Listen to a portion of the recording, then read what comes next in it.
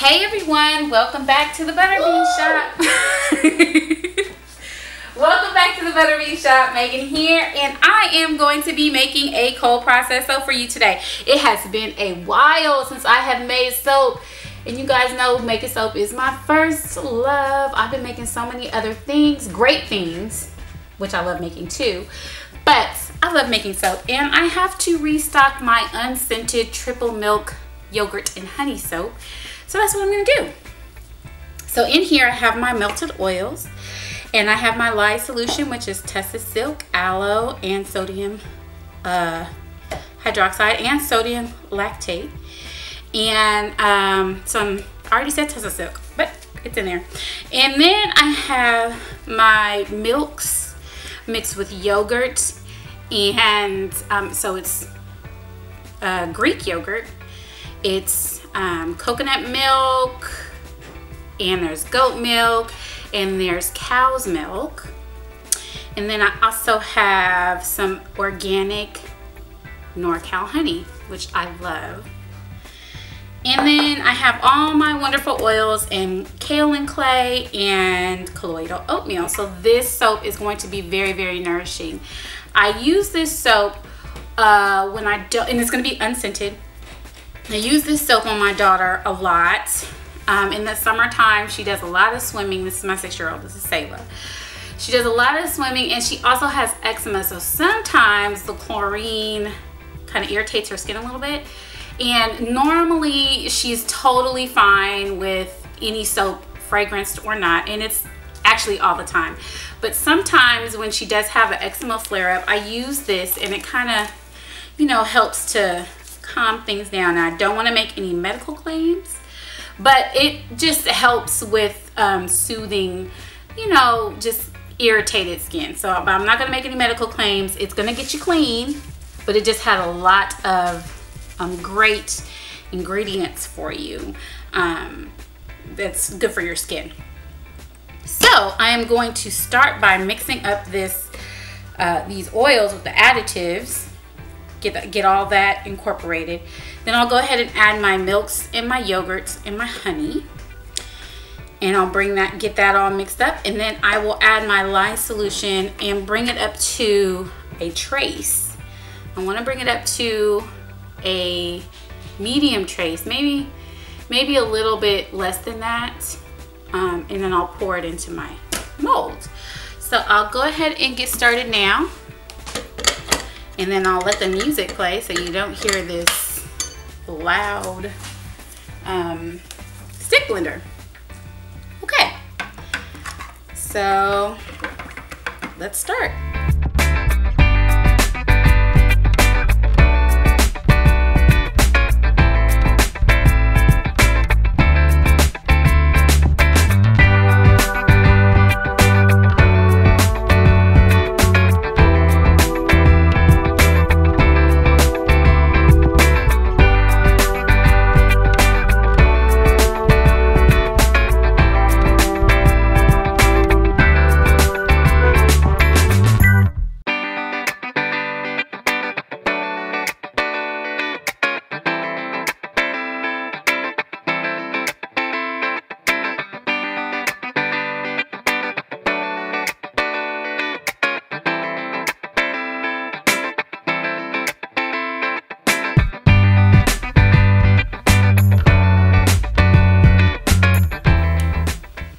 Okay guys, I have brought this up to a very light trace, and I'm going to now pour the soap batter into the mold.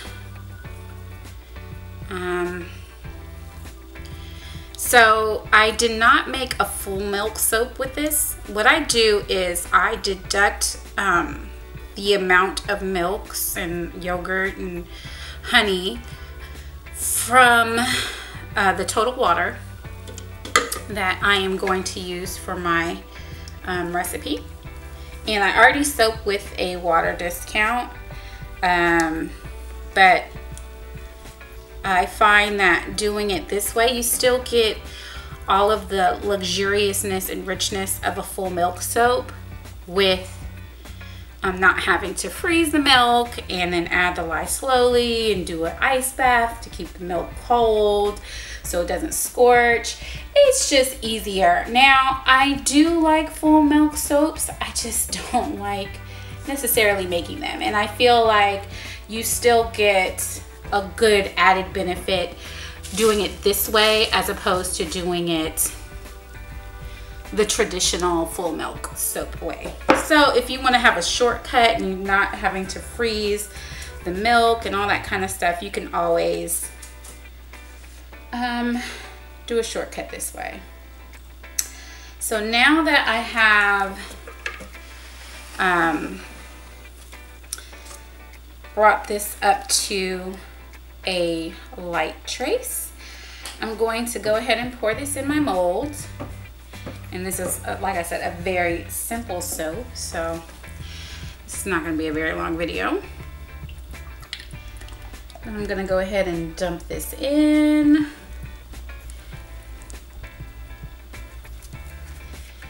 And then I will scrape out the container.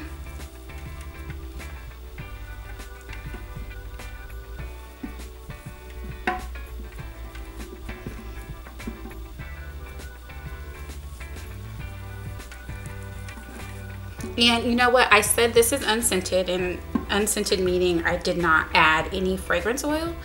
However, there's a lot of cocoa butter in this soap.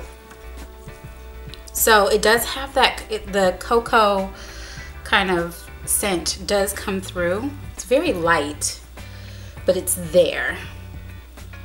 So it's very pleasant. I love it. But yeah. So I'm just gonna go ahead and put that in there, and then for the top, what I'm gonna do, and this is very fluid because it's unfragranced. I'm gonna take these bubble wrap. It's gonna make a really cool design, like it's honeycomb, and I'm just gonna put it on one side of the soap. Leaves a very cool design. So I'll put one on one side, and since this is a double loaf mold, I'll do the other on the other side. And just make sure that gets in there really good.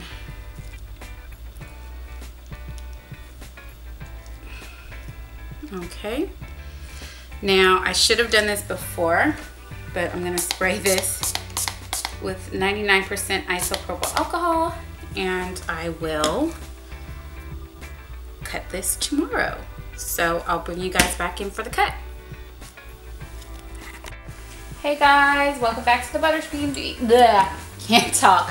Welcome back to the Butterbean shop. This is Megan. I am here to cut my unscented triple milk yogurt and honey soap that I made yesterday.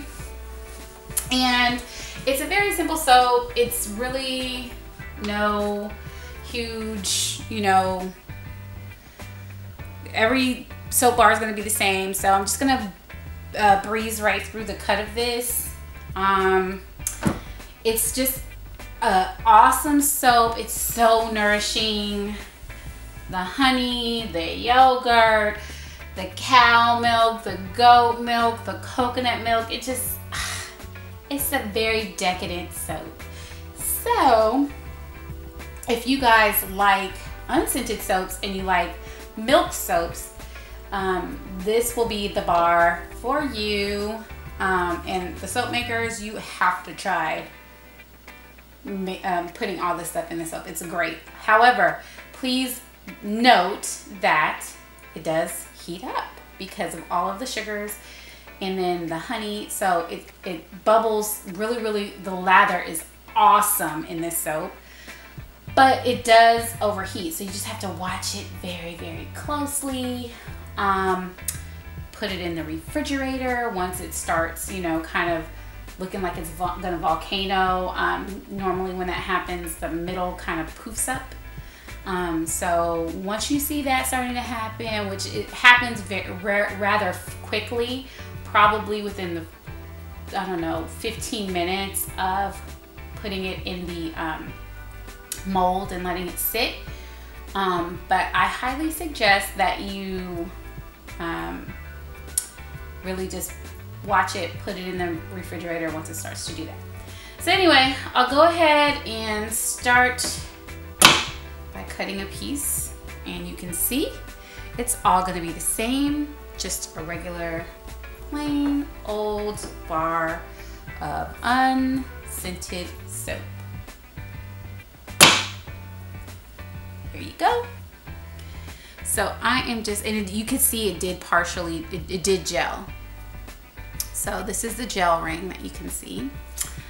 But yeah, I don't know if you can see it, but you definitely did gel.